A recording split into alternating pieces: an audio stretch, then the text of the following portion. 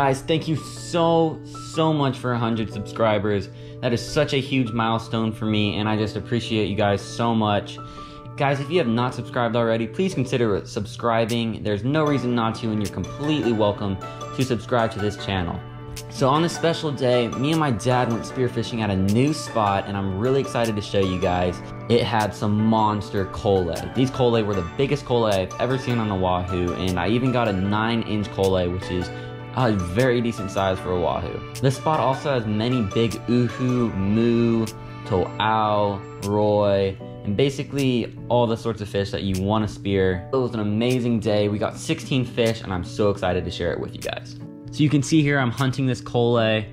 It's a pretty decent sized one, and honestly these fish are super easy. If you spook them, then they'll come right back to you. And I look under the shelf, don't see much. I do another dive right here, and that's when I see the Kole, and honestly it's pretty easy to lay out a shot on them. They're not easily spooked, and even if you spook them, they're able to come right back. So you see there, I just get them. I thought I got a stone shot, but then I can see them spinning around, and still nice sized fish, and we're able to put them in the bag. In all my excitement, I forgot to bring the dive clip and dive buoy, so we were just using our dive bag to put all our fish in, just to keep away from sharks, because I have been spooked every once in a while with my fish on my belt, and that's why I got a dive buoy, but then I forgot it, so the bag will have to do just fine. The most important thing about spearfishing is patience. You see I'm just waiting for the fish to do the perfect turn. And yeah, as long as you have enough patience, the fish aren't really going to go anywhere, and you can get that nice shot that you're trying to get. And honestly, all it takes is practice. If you don't feel comfortable in your first dive, go back up to the surface, take a lot of deep breaths, and then go right back down and see if you can find that fish again, because most likely they're going to be in the same spot. They're very curious creatures, and they want to know what you are. They want to know why you're in the ocean. So that's exactly what I did here, able to line up and get that shot that I'm looking for on the second dive when I felt more comfortable. Even though I'm only in shallow water, I still wanted to make sure that I was getting good shots on these fish, because it's just less painful for the fish. You can see here that fish is just dead. I got a nice stone shot on him. So here I'm diving, and I spot this decent sized manini over in the distance. So I dive down. I haven't shot a manini in quite a while since my last catch and cook. So I want to give it a try, see if I can cook them a little bit better than last time, because last time the fillets were terrible. So I'm just waiting for the perfect shot, and he gives it to me, and I shoot a little bit too high up on the back, and that's why it's spinning out of control. And all I can think about is the reef sharks in the area. They can probably already smell this fish from where they're staying. So I just lift them up out of the water as best as I could, and yeah, signal to my dad that I got a fish and bring him back to the boat. So here I spot a nice sized Kole. There's actually a ton in the area, so this is a really cool spot. We just found it, and I spot the biggest one, single him out, and get the shot on him right here. He turns, and then I'm able to shoot him, and a pretty nice sized Kole. You don't really see Kole this large on the side of the wahoo, or really in any spot on a wahoo, so it's really a blessing to find these fish in these quantities at this size. I don't think anyone's ever discovered this spot, so I'm really stoked that we're able to come here and harvest these fish for dinner. So here I spot this moray eel. He's been stalking us the entire trip. I spotted him at least 3 times swimming behind us, because they tend to like to grab a free meal, and if I was a moray, I'd like to do the same. You don't really want to get too close though, because I have been bit by a moray eel much larger than this one, and I had to spend 2 months in recovery and 2 days in the hospital with intensive surgery work. So if you see one of these guys, leave them alone. You do not want to get bitten. Here I spot my first IHI. I'm pretty sure that's what they're called, but it's a saber-tooth squirrelfish ducking in and out of this hole. So I wait for him to turn, and sure enough he does, and I get a spear on him, and I was super stoked because this is my first one ever, and I've heard they're amazing fried, so I was just super stoked to finally get one of these fish. Really happy with that. And let me tell you, this guy was amazing, so stick to the end to find out what he tasted like. Here's a nice dive. I go down, I spot this group of Kole, but I see a pretty large one, and I try and single him out, and I'm just watching him, and he's so curious. He comes right over, and I'm able to get a nice shot on him right there. And I thought he was stoned because he didn't move, but then he started swimming around, so I knew I didn't get a stone shot, but still super sick to get these fish. Honestly, always a blessing. Alright, so this shot is humiliating and embarrassing even for me to watch again. I miss a point blank shot on a pretty decent sized Kole, and this is just excruciating. Look at that. That was point blank and I still missed. But gotta keep your head up. There's more fish in the area, and who knows, maybe he'll grow up to be even bigger, and hopefully we'll see him in the future. So here's the eel again, stalking us once more. He swam into this little crevice, and I honestly do not want any part with him. I want to keep all my fish and my fingers, so I'm just going to stay a good distance from him. On this dive, my dad spotted this one, and I go down, and I crawl over to him and get a nice shot pretty quickly on this fish. Wasn't down too long, and yeah, it was super cool. This guy was pretty large for his size, and I couldn't wait to cook them up because this is the most Kole that I've ever seen in one spot on Oahu. Me and my dad are getting super stoked. The dinner is going to be amazing tonight.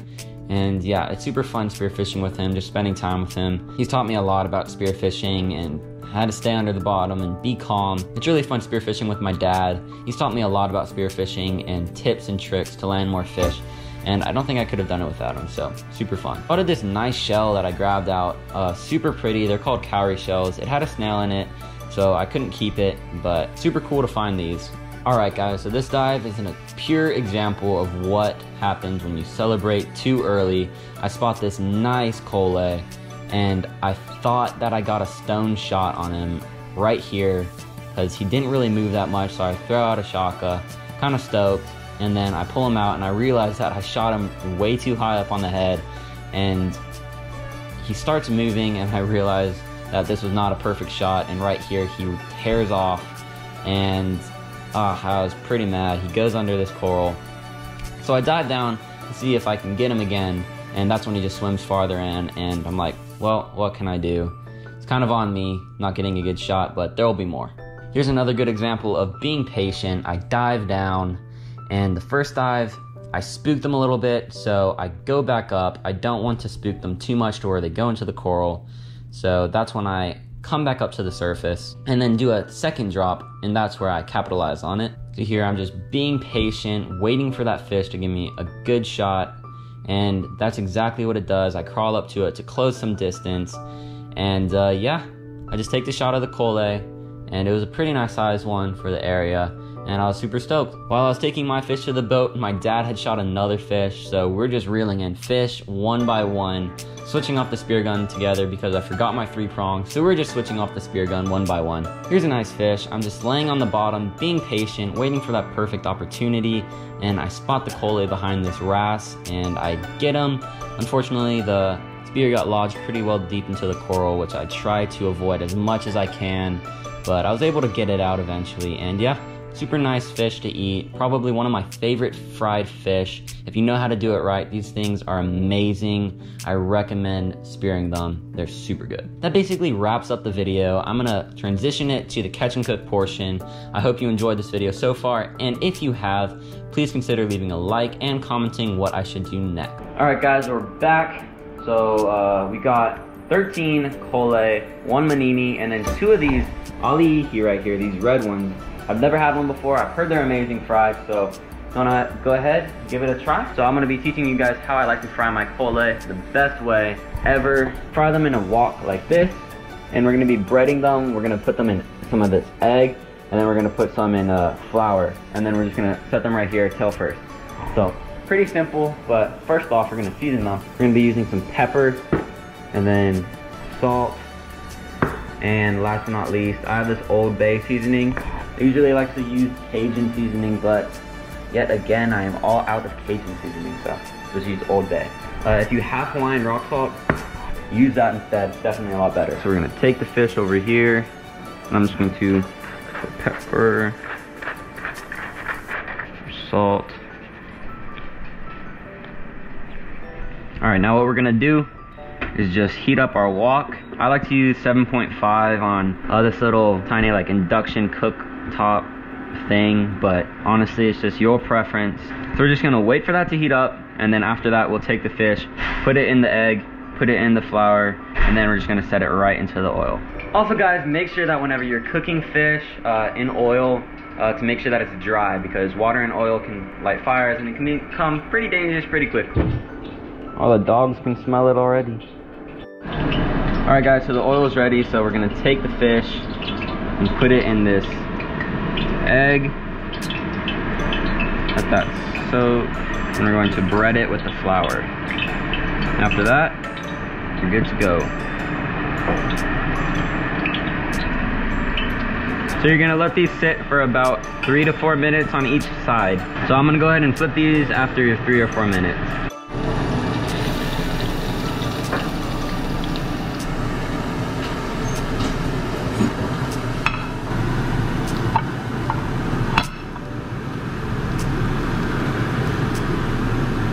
Alright guys, now for the finishing touches, I just like to add shoyu on top of your fried fish. This gives it some nice flavor. Alright, so I just got a little piece of the IHI or saber-toothed squirrel, and I honestly don't know what to expect, so I'm gonna go ahead and try it.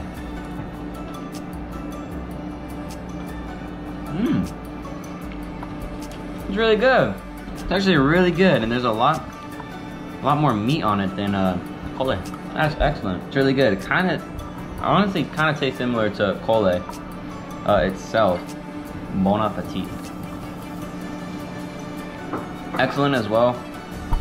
I don't know which one I like better because they taste pretty similar, although there are definitely some differences in the taste. But this squirrelfish is actually really good. A lot better than I thought it would be. So the cool thing about these Kole is that they're actually sometimes kept as aquarium fishes, and I didn't know that until recently. But it's crazy. They're like pretty expensive. They're like $68 or $70 per fish. Which is kind of insane because we have a lot here in Hawaii, but they taste really good, and they may seem like they're small, but these are actually like full-grown adult size Kole. We just found this new spot, and I guess there's never been fishermen there, so like the Kole had time to grow. But they're a delicacy in Hawaii. Another cool thing about these fish is that they're only supposed to be eaten by the royalty back in the old Hawaiian time, which is kind of an honor to be eating these fish. Yeah, they taste amazing. The squirrelfish taste amazing.